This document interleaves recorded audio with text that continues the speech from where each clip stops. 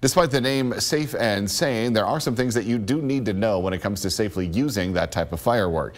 KSBY News reporter Ashley Stevens has some tips to help prevent any injuries this Independence Day.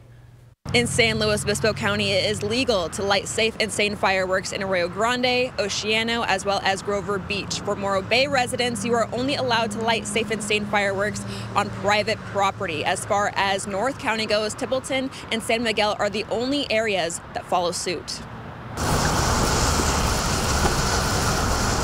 So first of all, you want to be in an area that's clear of a tree overhang or power lines. Driveways work great away from cars. You want to have a bucket of water or a garden hose nearby, so you can use it should something happen, a firework turn over and start a fire in your vegetation in your front yard. But the bucket's really handy to dispose of your used fireworks and let them cool completely off. Firing sites should be free of overhead wires, obstacles such as trees or branches, and away from houses.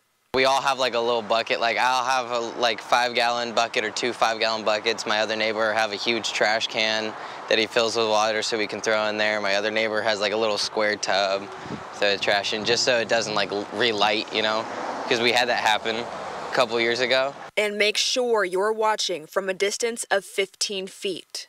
Long sleeve clothing is optimal to use, cotton fabric, to reduce the risk of burns along your forearms.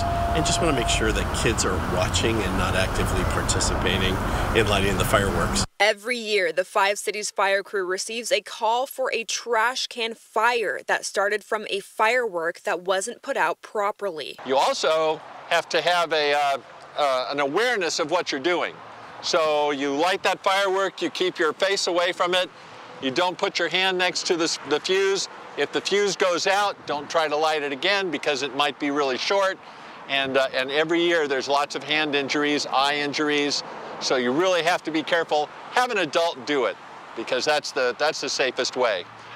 Fire Chief Steve Lieberman says Safe and Sane fireworks are meant to stay on the ground.